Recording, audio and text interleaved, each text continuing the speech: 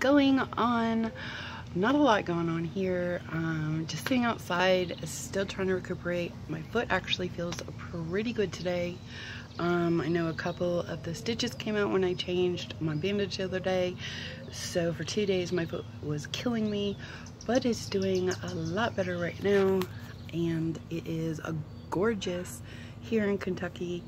Waiting for Jason to get home. He picked up my niece. We're gonna have her for God knows how long, because they're out for summer, so it doesn't really matter how long she's here for. But yeah, so don't know what we're gonna do this weekend, but maybe go to the park or do something fun like that. But that's really it. I just want to do a short update.